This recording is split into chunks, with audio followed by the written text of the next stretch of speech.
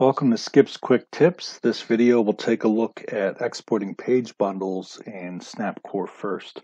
I'm going to tap the settings icon in the upper right, and then in the bottom tab bar, tap the page option, and select Import Export Pages from the panel on the left.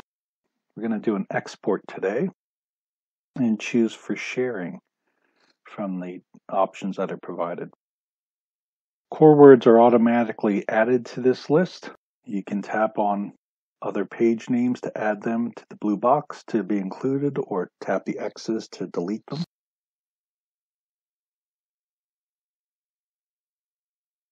There's also an option to select all or deselect all by tapping those options. And then finally at the top of the box is the search bar. So if you know the exact page name, you could also find it that way. Once you've selected the pages to include in the bundle, go ahead and tap Next. It will present a screen where you can add information to the name as well as a description. I find it useful to include a date and the username if you're managing multiple student files. And then once you've got that information plugged into the boxes here, you just tap Next.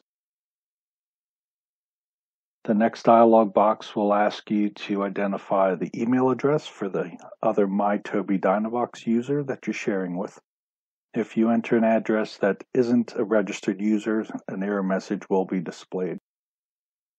So we click the button to share, and it generates an email that is sent off automatically.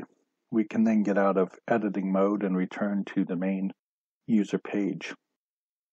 On the user's side, they'll get an email from TobiiDynavox that looks like this, and click to follow a link to the login page.